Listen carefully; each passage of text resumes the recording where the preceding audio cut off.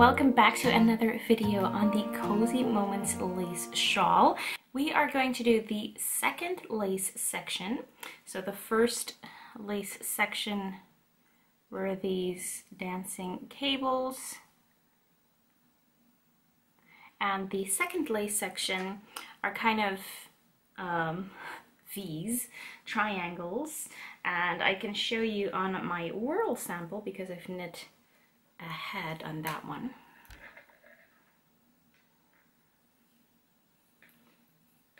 Can you see that there's kind of a chevron, kind of a zigzag pattern there? We will be knitting these triangles. And we'll be starting at row 26, and we've just done an increase row, so that was row 24. Then on row 25 you've just purled all these stitches, and feel free to put in another lifeline at this point before starting the second lace chart, because that's what lifelines are for. You know, it only takes a few minutes to put one in, and say you make a mistake in this lace section, then it's really easy to rip back to that lifeline. So I'm going to put the chart on the screen here for you. So as you can see, it is 8 stitches wide and 6 rows high. So we'll repeat that, and we'll be repeating it until row 49. So we'll have 4 repeats of the pattern. So you'll have 4 triangles, and we will end on a row 6 of the pattern. All right, so get your shawl and we'll get started on the first row of the chart. So we'll get started with row 1 of the pattern. I'll pull it up on the screen for you as well. So first we knit those 4 stitches as always, and we slip the marker. Now, if you've put in a lifeline, be sure not to knit into your lifeline. So on the chart, there's 1 white box first as we start reading from the bottom right. So we knit 1 stitch first. Then there's a circle, which means a yarn over. So we're doing a yarn over. Then a slip, slip, knit. So we slip 1, slip another 1, insert our left needle from left to right, and knit those 2 together. So we now have the yarn over and the slip, slip, knit, also called SSK. Now there are 3 white boxes, so we knit 3 stitches. And then there's another slanted line, but in the other direction, which means it's a knit 2 together. So we knit 2 stitches together through the front loops from left to right, and then a yarn over, and the yarn over is the last stitch in our chart. Then we go back to the beginning to the right side, and we know to knit 1. So that is the chart repeat. I'm going to show you that as well, throwing style. So we just knit the first stitch, then yarn over, then slip, slip, knit, knit 3,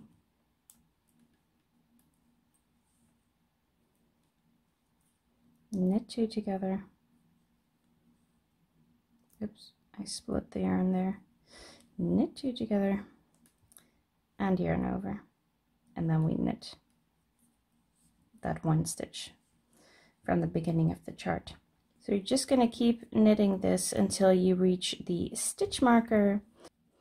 Now as you come to the end of your row, we need to do that final yarn over. So just yarn over, slip that marker, make sure the yarn over does not slip off, and knit those 4 stitches.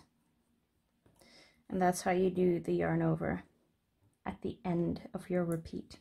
Now, if you've reached the end or your stitch marker and you're still in the middle of a repeat or your stitch count doesn't work out, that can mean that you didn't have the correct stitch count to begin with. So make sure that after each increase row, you count your stitches. Or you may have made a mistake in this row that we just did. So to go back and count your stitches, it's really easy. So make sure you have the chart, and then you can just trace back your stitches. So you see this first knit stitch, then the yarn over. Now you will see that the yarn over is always a slanted line. Here's another one, and here. So yarn overs are really easy to recognize. And then the slanted decreases, you can see that line here, it looks almost exactly like the chart. That slip, slip, knit, then 3 knit stitches, and then the right slanted one, which is the K2 together.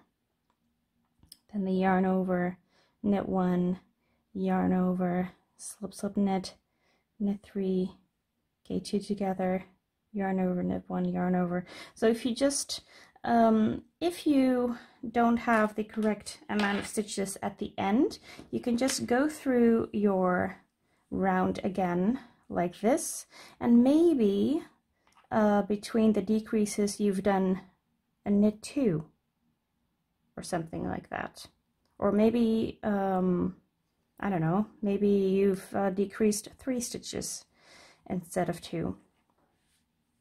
So if you don't have enough stitches to complete your last repeat, just check and make sure you haven't made any mistakes on this round. Now the next row of your chart is a wrong side row, and for this chart you can see that they are all just plain empty white boxes, which means, so we always knit the first 4 stitches. So those white boxes mean knit on the right side, but purl on the wrong side.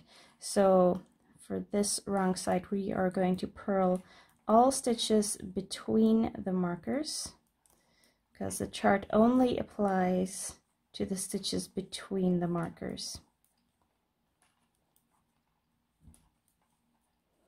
So just purl all stitches on the wrong side rows, and can meet me back for row 3. All right, we're on to row 3, which is basically the same stitches, just in a different place. So this row we start with 2 knit stitches, so knit 2, then again a yarn over, slip, slip, knit, and then not 3 but 1 stitch until the next decrease, knit 2 together, yarn over, and then knit 1. And not sure if you can see this already, but the decreases kind of line up, see? And that's what you want to see. So I'm gonna knit 1 repeat throwing style. So knit 2, yarn over, slip, slip, knit, knit 1, knit 2 together, yarn over, and knit 1. So that's 2 repeats. And as we go on, you'll be able to see the lace better. So I'm going to finish this row, and then I'm also going to finish the wrong side row, which is just purl, and then meet me back for row 5. Okay, now on row 5, we're seeing a new symbol in our chart.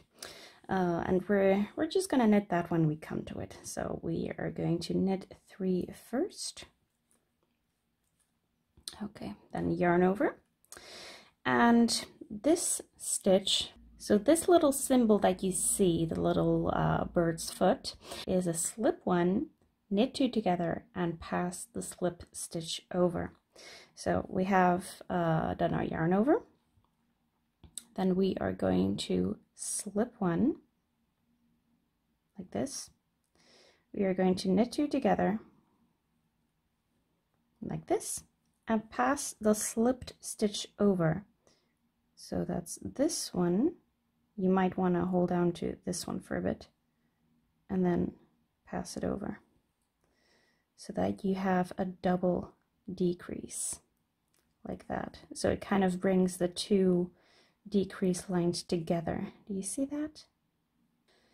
And now we do another yarn over and then knit 2. And that's 1 chart repeat. Now I'll do one more in throwing style. So we knit 3,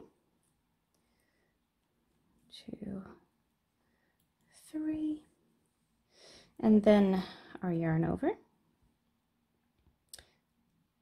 slip 1, knit 2 together there, and then pass that slipped stitch over, yarn over, and knit 2. And I find this row really satisfying because you can really see the triangles forming. And that's just, you know, it's one of the most pleasing things about lace knitting, that you can actually see something happening. It's really motivating. So I am going to complete this row. And I'm also going to complete the next row, and that will be the last row of our chart. So I've just completed 1 repeat of my chart, and apologies, the sun is shining quite a bit now here, which is actually quite nice. So I've completed 1 set of triangles, 1 zigzag. You can see that zigzag of yarn overs going across. So this was the end of row 31, I think. So keep knitting until you have completed 4 repeats of the chart. And feel free to put in a lifeline whenever you need it, whether it's in the middle of a repeat or whether it's at the end of a repeat. If you think, wow, I'm happy that I got so far, I don't want to rip that out, then go ahead and put in a lifeline. You only need a couple minutes and some smooth cotton yarn, and be sure to check my video on lifelines if you're not sure how to do it. And then go ahead and knit those 4 repeats of the chart, which should be row 49. So the last row should be row 49 of your shawl. Then you're going to knit a couple more rows before doing another increase row. And that increase row will not be using knit front back this time, but we'll be using yarn overs. So you'll be yarn over, knit 1, yarn over, knit 1, yarn over, knit 1. It's a really fun row, actually. And then a couple more knit rows, and then I'll be recording a new video for the 3rd lace chart.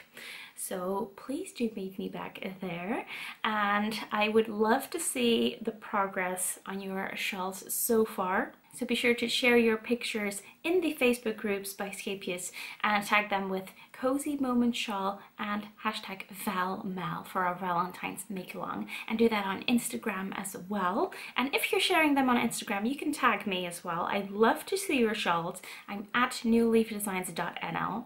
So yeah, happy knitting, and I'll see you in the next video. Bye!